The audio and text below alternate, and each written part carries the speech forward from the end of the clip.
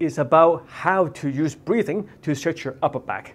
So for a lot of neck pain patients or shoulder pain patients, basically we talk about the space between the shoulder blade and the rib cage has been quite close down, especially for those who have what we call scapular winging, meaning the shoulder blades stick out.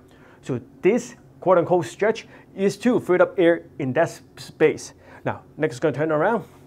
So pretty much you find the shoulder blade. Nick is a perfect example because I've been nagging him about his shoulder winging, So from here, we're trying to get air into this space. Again, in the Hilbert is this guy. So we're going to demonstrate how. Okay, so Nick is going to get on his hands and knees. Now from here, make sure, again, knees directly underneath the pelvis, wrist directly underneath the shoulders.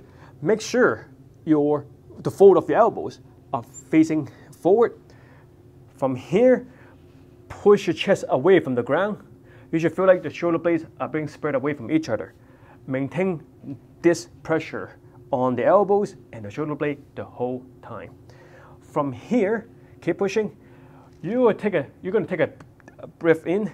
As you breathe in, reach across. When you reach across, you are trying to, quote unquote, open more space up in this area. So during that breath in, you're trying to basically, quote unquote, stretch this area.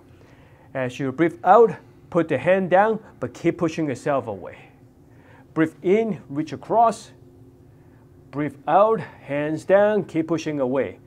So every inhale, you tap, and every exhale, you're trying to push yourself away even more. Maintain the pressure on the weight-bearing side the whole time, and you should aim for stretching, or the sensation of stretching over here. So please do the number of repetitions I told you in the clinic.